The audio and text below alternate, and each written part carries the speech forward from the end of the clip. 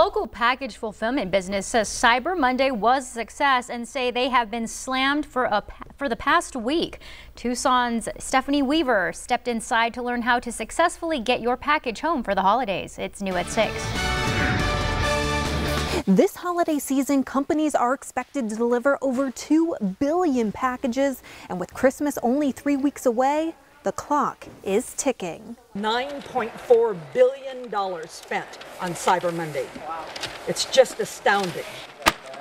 Local fulfillment center Custom Back Office Solutions says Black Friday and Cyber Monday were exciting. As soon as Black Friday hit, it exploded, and it's been bigger than anything that we've ever seen so far.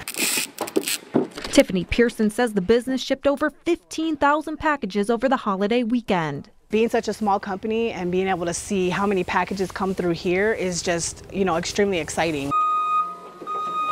And with a shorter timeline between Thanksgiving and Christmas, FedEx says to get your packages out as soon as possible. We're seeing a lot more volume, especially with the e-commerce customers. And so it's been a lot of crunch, especially even on the operations side in terms of handling the volume. And while it is the season of delivering and giving, for some, it's the season of taking. Deputy Allerton with the Pima County Sheriff's Department says porch pirates take advantage of the holiday season. There are people out there that will take our things.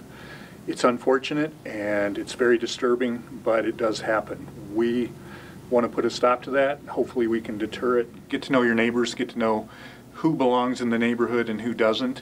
And then if you do have a package, maybe a neighbor is going to be home and you can let them know, and perhaps they could pick it up for you and you can get it later. And if you need to ship it to your home, Pearson suggests requiring a signature. The best choice is to have signature required, because even if it's insured, like I said, and it's delivered to your house, there's no, proof that, or no way to stop a porch pirate from stealing your package. So signature required is the best tip that I can give anybody. Other ways to mitigate having your packages stolen include shipping to your work or insuring your package. If you think your package has been stolen, call 911 and report it.